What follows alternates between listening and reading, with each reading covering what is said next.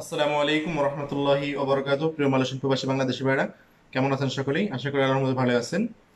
গতকালকের ঘোষণা অনুযায়ী আজকে আপনাদের সাথে প্রশ্নোত্তর পর্ব শেয়ার করব।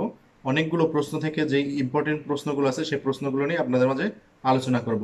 তাহলে আর কথা না বাড়িয়ে চলুন আজকের প্রশ্নোত্তর পর্বে চলে যাই। কয়েকজন ভাই বলেছেন যে আমরা ট্যুরিস্ট ভিসায় মালয়েশিয়াতে আসছিলাম, কিন্তু লকডাউনের কারণে মালয়েশিয়াতে আটকা পড়েছে, তাহলে আমরা কি করব? তাদের জন্য অলরেডি কয়েকটা ভিডিওতে আমি বলে দিয়েছিলাম যে আপনারা যারা ট্যুরিস্ট ভিসায় মালয়েশিয়াতে আসছিলেন কিন্তু আপনাদের লকডাউনের কারণে আটকা পড়েছেন এবং আপনাদের ভিসা শেষ হয়ে গেছে, এখন কি করবেন? আপনারা অবশ্যই খুব দ্রুত বাংলাদেশ হাই কমিশনের সাথে যোগাযোগ করেন। আপনাদেরকে বিশেষ ফ্লাইটে গত মে মাসের 13 তারিখে একটা ফ্লাইটে বাংলাদেশে কিছু যাত্রীকে তারা পাঠিয়ে দিয়েছে, এবং আজকে 3 তারিখ জুন মাসের আজকে বাংলাদেশ বিমানের একটা ফ্লাইট মালয়েশিয়াতে আসছে, এবং এই ফ্লাইটটা আবার সন্ধ্যায় ব্যাক করবে। সেক্ষেত্রে আবারও আগামী সপ্তাহেও আবারও কয়েকটা ফ্লাইট আছে বাংলাদেশ বিমানের। বাংলাদেশ বিমান এবং বিমান বাহিনী ওয়েলফেয়ার ট্রাস্টের সৌজন্যে, যৌথ আয়োজনে এই ফ্লাইটগুলোর ব্যবস্থা করা হয়েছে। সেজন্য আপনারা যারা এইভাবে আছেন বাংলাদেশ হাই কমিশনের সাথে যোগাযোগ করুন, ইনশাল্লাহ আপনাদের একটা ব্যবস্থা করবে তারা। আবির ভাই বলছেন যে যারা অবৈধ তাদের দেশে যাওয়ার কোনো সুযোগ আছে নাকি? এই প্রশ্নটা আমার প্রত্যেকটা ভিডিওতে আসে এবং প্রত্যেকটা ভিডিওতে আমি হালকা টাচ দিই। আবারও আপনাদেরকে বলছি, মালয়েশিয়ান সরকার ঘোষণা দিয়েছেন যারা 2020 সালে 1 জানুয়ারি থেকে এ পর্যন্ত এর মধ্যে যারা অবৈধ হয়েছে, মুভমেন্ট কন্ট্রোল অর্ডার এটা পরিস্থিতি এটা শেষ হওয়ার পরে আপনাদেরকে 14 কার্য দিবসের মধ্যে দেশে যাওয়ার সুযোগ দেবে কোনো প্রকার সাজা ছাড়া। এবং যারা 2020 সালের আগে 1 বছর, 2 বছর, 3 বছর, 4 বছর যাবত অবৈধ আছেন তাদের বিষয়ে কোনো প্রকার ঘোষণা আসেনি, তাদের বিষয়ে যদি কোনো প্রকার ঘোষণা আসে আমি আপনাদেরকে জানিয়ে দেবো ইনশাল্লাহ। কবির ভাই বলছেন যে অবৈধ লোক এই মুহূর্তে যদি ধরা খায় তাদের কি জেলখানায় রাখবে, না 14 দিনের হোম কোয়ারেন্টাইনের পরে তাদেরকে দেশে পাঠাবে? ওকে, আপনাদের এই প্রশ্নটা অনেকের মনে আছে। আপনার উদ্দেশ্য করে সকলকে জানিয়ে দিতে চাই যে মালয়েশিয়ার প্রতিরক্ষা মন্ত্রী যে ঘোষণাটি দিয়েছেন যে এখন অপারেশন চলবেই, চলতে আছে, চলবেই। এই অপারেশনের মাধ্যমে যে সমস্ত অবৈধ নাগরিকদের আটক করা হয়, এদের করোনা ভাইরাস পজিটিভ থাকলে তাদেরকে হোম কোয়ারেন্টাইনে রাখবে, আর পজিটিভ না থাকলে এদেরকে দ্রুত তার নিজ নিজ দেশে পাঠিয়ে দেওয়া হবে। জেলের কথা এখানে বলা হয়নি। আলামিন ভাই বলছেন পাসপোর্টের জন্ম তারিখ কোনো কারণে ভুল হয়েছে, এখন এটা পরিবর্তন করব কিভাবে? যে আপনাদেরকে বলি, পাসপোর্টের যদি কোনো প্রকার তথ্য পরিবর্তন করতে চান, পাসপোর্টের জন্ম তারিখ বা অন্য কিছু বা ছবি, তাহলে আপনাদের সশরীরে মুভমেন্ট কন্ট্রোল অর্ডারের পরে মালয়েশিয়ার যে লকডাউন আছে স্বাভাবিক লকডাউন, এর পরবর্তীতে 9 তারিখ পর্যন্ত ঘোষণা দেওয়া আছে, এরপরে যদি আরো বাড়ায় তাহলে তো বাড়াইলো, না বাড়ালে এরপরে বাংলাদেশ হাই কমিশনের কার্যক্রম ওপেন ভাবে চালু হলে আপনাকে বাংলাদেশ হাই কমিশনে গিয়ে এরপরে পরিবর্তন করতে হবে। প্রত্যেক ভিডিওতে আরেকটা কমন প্রশ্ন আছে যে যারা ছুটিতে দেশে আছে এদের কি হবে? এদেরকে আমরা জানেন মালয়েশিয়ান সরকার এক এক সময় এক এক ঘোষণা দেয়। গত সপ্তাহে ঘোষণা দিয়েছিলেন যারা দেশে আছে এদেরকে বিশেষ একটা ফর্ম ফিল আপের মাধ্যমে ইমেইল করতে হবে। সেই ফর্মটি 3 দিনের মধ্যে সেই ফর্মটি সহকারে একটা অনুমতিপত্র দিব, অনুমতিপত্র নিয়ে তারা মালয়েশিয়াতে আসতে পারবে, এবং কুয়ালালামপুর এয়ারপোর্ট থেকে তাদেরকে 14 দিনের একটা কোয়ারেন্টাইনের ব্যবস্থা করা হবে, সেখানে পে করতে হবে, এরপরে আসতে পারবে। দেখেন গত 3 দিন আগে আবার তারা বিশেষ নোটিশে বলেছেন যে এই মুহূর্তে স্থগিত, ওই নোটিশের ঘোষণাটা স্থগিত, কেউ এখন যেতে পারবে না পরবর্তীতে নির্দেশ আসা না পর্যন্ত। সেজন্য আপনারা যারা আছেন ছুটিতে দেশে গেছেন, আপনাদের ভিসা থাকুক অথবা না থাকুক, আপনারা এই মুহূর্তে ওখানে অবস্থান করতে হবে পরবর্তী ঘোষণা আসার আগ পর্যন্ত। পরবর্তী ঘোষণা আসার সাথে সাথে ইনশাল্লাহ আপনি আপনাদেরকে জানিয়ে দিব যারা দেশে আছেন তারা কোন প্রক্রিয়াতে মালয়েশিয়াতে ফিরবেন। কয়েকজন কমেন্টস করেছেন যে এক জেলা থেকে অন্য জেলা, মালয়েশিয়ার এক জেলা থেকে অন্য জেলা যাওয়ার যে বাস এবং দূরপাল্লার ট্রেনগুলো আছে এগুলা কি চলাচল শুরু হয়েছে নাকি? তাদের জন্য বলবো মুভমেন্ট কন্ট্রোল অর্ডারের পরে শুরু হবে। এই মুহূর্তে 9 তারিখ পর্যন্ত যেই সীমিত আকারে লকডাউন আছে সারা দেশে, এই লকডাউনের পরবর্তীতে খুলবে। সেজন্য এখন আপনাদের ওরকম আসা দরকার নেই। আর যদি একান্তই কোনো প্রয়োজন হয় সেক্ষেত্রে আপনার গ্র্যাব বুকিং দিয়ে আসতে পারেন।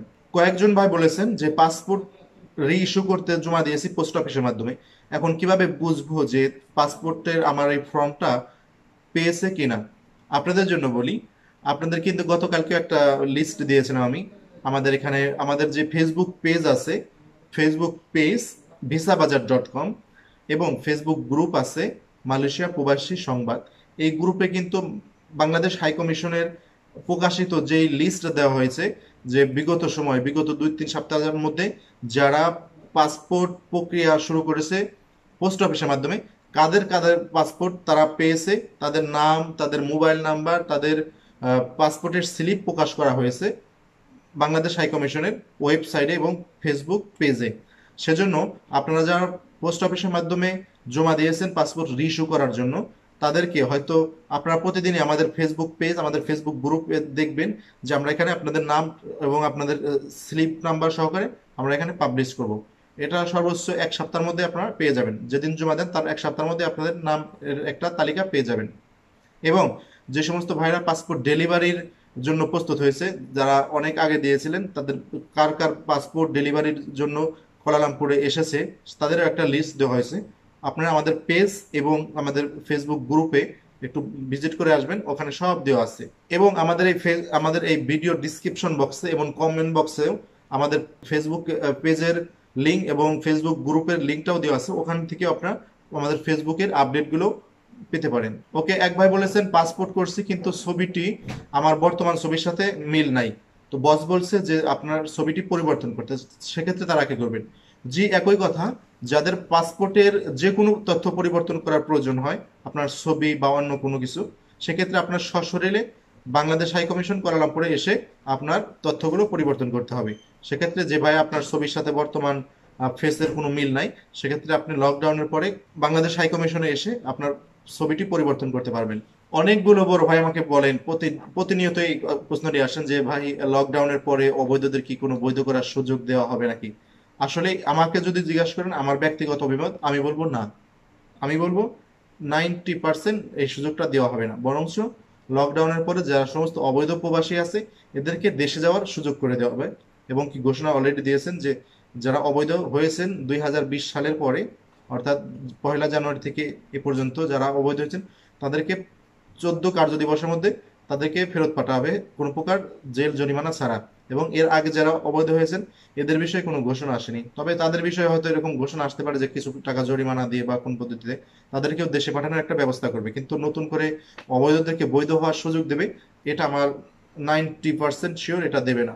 কয়েকজন ভাই কমেন্টস করেছেন যে ভাই আমাদের কাজ করতাম আবাসিক হোটেলে, কিন্তু লকডাউনের কারণে সমস্ত আবাসিক হোটেল বন্ধ, সেজন্য আমরা কয়েকজন আছি, কোনো কাজ পাচ্ছি না, যদি কারো কাছে কোনো কাজ থাকে আমাদেরকে হেল্প করলে ভালো হয়। জি, সেই ক্ষেত্রে বলবো আমাদের এই ভিডিওগুলো যে সমস্ত ভাইরা দেখেন, যে আপনারা জানেন আমাদের এই কমেন্টস বক্সে অনেকেই তাদের সুবিধা অসুবিধা তাদের সুখ দুঃখের কথা বলে, সেজন্য এই কমেন্টসগুলো পড়ে আপনাদের যদি কারো ওখানে কাজ দেওয়ার মতো কোনো সুযোগ থাকে তাহলে এই ভাইদের সাথে যোগাযোগ করবেন। এবং যে সমস্ত ভাইরা কাজ পাচ্ছেন না বা এরকম বিভিন্ন অসুবিধা আছে তাদের মোবাইল নাম্বার সহকারে এখানে কমেন্টস করবেন। ইনশাল্লাহ আমাদের এই ফেসবুক পেজে এবং আমাদের ইউটিউব চ্যানেলে যে সমস্ত ফ্যান ফলোয়ার আছে সকলেই খুব ভদ্র, ঠিক আছে, সকলেই আন্তরিকতার সাথে আপনাদের হয়তো যদি কাজের এরকম সুযোগ থাকে আপনাদেরকে হেল্প করবে। সেজন্য যাদের এরকম কাজ নাই বা অনেকে আছে তাদের কাজের লোক লাগবে, তারা এখানে যোগাযোগ করে আপনাদের চাহিদাগুলো পূরণ করতে পারেন। এবং সমস্ত ভিউয়ারদের বলবো আপনারা যে যে যার জায়গা থেকে আছেন প্রত্যেকেই চেষ্টা করেন একজন মানুষকে হেল্প করার জন্য, অর্থ দিয়ে হোক, বুদ্ধি দিয়ে হোক, পরামর্শ দিয়ে হোক, যে যে যার জায়গা অবস্থানে আছেন যে যে বিষয়ে হেল্প করতে পারেন চেষ্টা করেন যে একজন যদি অসহায় থাকে তাকে হেল্প করার জন্য। যদি একজন অসহায় মানুষকে হেল্প করা হয় তাহলে আল্লাহ পাক রব্বুল আলামিন তাকে হেল্প করে অন্যভাবে তার বিপদের সময়। সেজন্য আমরা চাবো যে একে অপরকে যেন হেল্প করি।